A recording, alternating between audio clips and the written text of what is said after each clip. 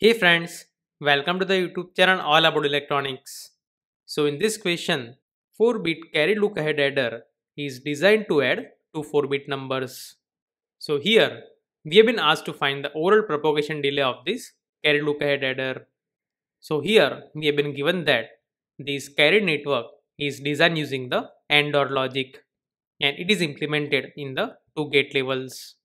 And this is how it can be implemented in two gate levels. Well, to generate this carry propagation and the carry generation coefficients, we can use any of the 5 gates.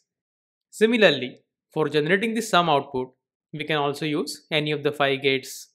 But the design should be such that the overall propagation delay of this carry look ahead adder is minimum. Apart from that, here we have been also given the propagation delay of each logic gate. So here, the propagation delay of the AND and the OR gate is 2 time units, while the propagation delay of this NOT, NAND and the NOR gate is 1 time unit. So considering all these things, let us find the propagation delay of this carry look ahead logic. So already we know that it is implemented in the two gate levels using the AND OR logic. So here, the propagation delay of the AND gate is 2 time units, while the propagation delay of the OR gate is also 2 time units. That means this carry look ahead logic will generate the carry outputs in 4 time units. So now we need to find the time which is required to generate these GNPNs as well as these sum outputs. So here the output of the AND gate is available in the 2 time units and it can be implemented either using the AND gate or we can also use the NAND gates.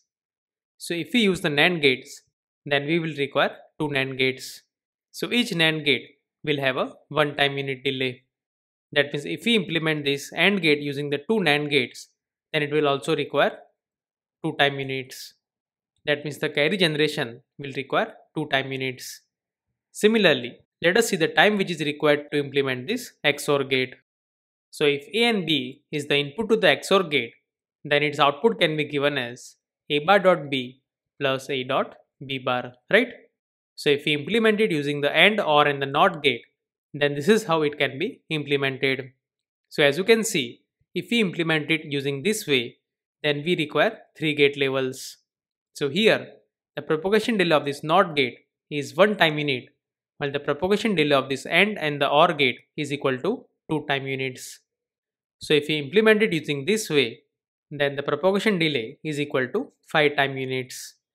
But in the question we have been already given that the inputs are already available in the true form as well as the complemented form.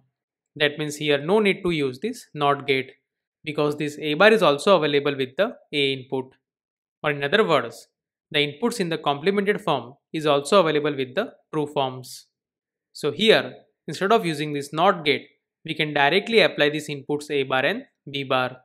So in this case, we just require 2 gate levels. So here, the propagation delay will be equal to 2 plus 2 time units, that is equal to 4 time units. So if we implement this XOR gate using this AND and the OR gate, then the propagation delay of this XOR gate is equal to 4 time units.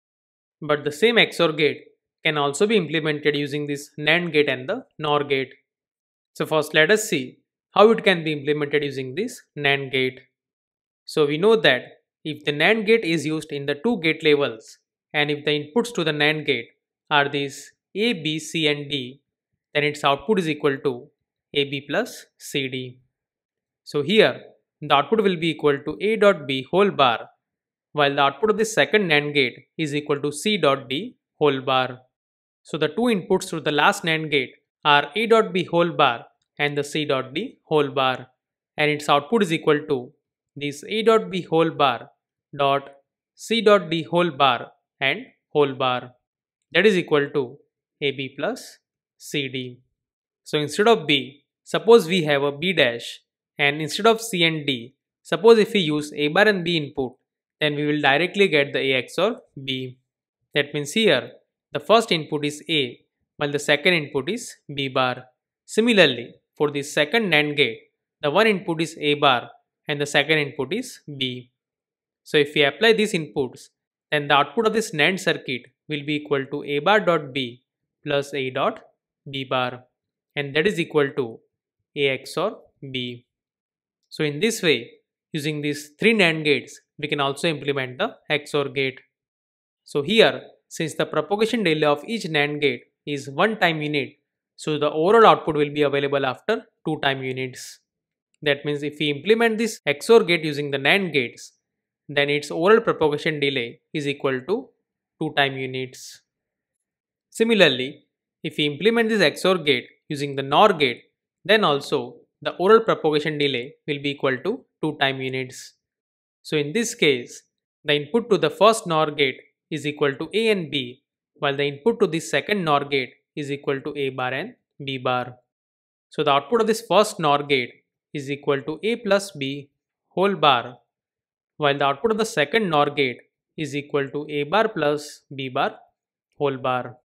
And once it is passed through the final NOR gate, then the output will be the complement of this function. And here we will have a plus sign.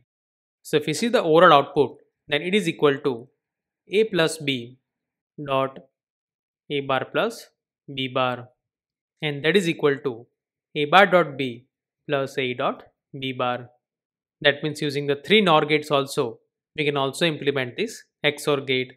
And since it is implemented in the 2 gate levels, so its propagation delay will be equal to 2 time units. That means if we implement this XOR gate either using the NOR gate or the NAND gate, then its propagation delay will be equal to minimum. So to minimize the overall propagation delay, let us use either NOR gate or the NAND gate. So here, the propagation delay of this carried look ahead logic is equal to 4 time units, while the propagation delay of this AND and the XOR gate is equal to 2 time units. That means after total 6 time units, all the carry inputs will be available. And to generate the sum output, we will also require 2 more time units, because the propagation delay of this XOR gate will be equal to 2 time units. That means if we see the overall propagation delay of this carried look ahead logic, then it is equal to 8 time units. That means whenever we will implement these XOR gates using either NAND or the NOR gate, then the overall propagation delay of this carried look ahead logic will be minimum, and that is equal to 8 time units. That means for the given question, this B is the correct answer.